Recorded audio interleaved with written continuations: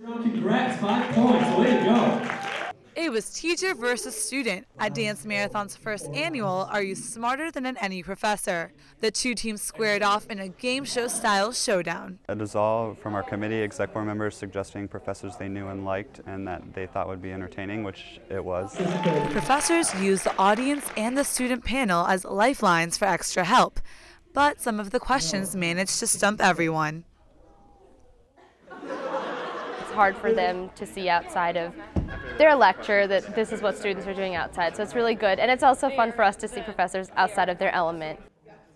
Questions ranged from celebrity trivia to art history and even a little bit of economics. Ghost National Happiness. Oh, Darby. You get up there, the kind of competitive urge kicks in and you really just want to like kill somebody. I'm joking. But the friendly competition on this stage was about more than just proving who's the smartest.